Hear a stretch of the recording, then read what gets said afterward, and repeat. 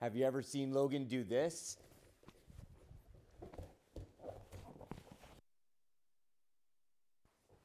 Well, stick around because we're going to get inside of his head and he's going to give you the details on this one.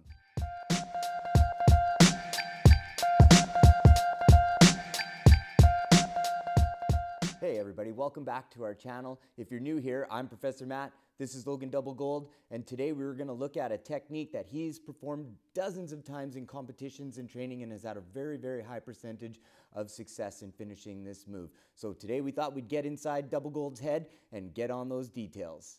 All right, so in my last video I was going over the details on the Jumping Torreado Pass. In this video I'm going to show you how to connect a submission after you get the pass. Alright, so I just finished my pass. I swung through to the knee on the belly, and then what my opponent's doing here is he's pushing on my knee to either try and get me off or relieve the pressure of the knee on the belly. So what I'm going to do is I'm going to take my hand, I'm going to go palm up, and I'm going to dive into the hole that he's creating with his hand that's pushing on my knee. And then I'm going to go through, cup his shoulder, and pull it up to my bicep. Then what I'm going to do is I'm going to take my leg, and I'm going to step over. Here I'm going to stop and it's not north and south, but a north and south type position. I'm going to be squeezing my knees really tight here to secure the position, make sure that he doesn't run away.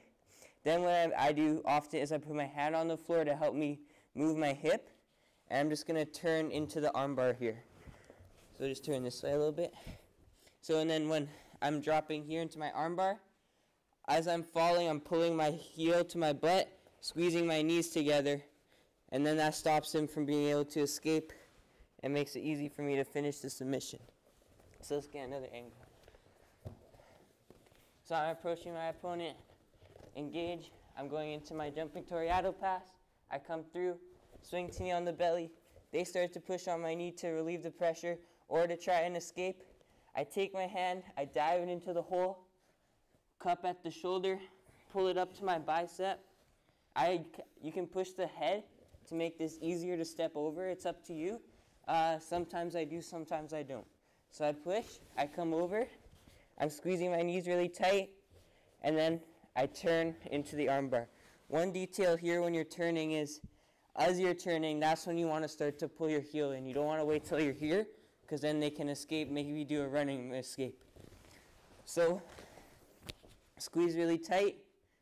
As you turn, pull your heel to your butt, squeeze your knees together, and finish the submission. So we'll go one time from behind to show you the footwork.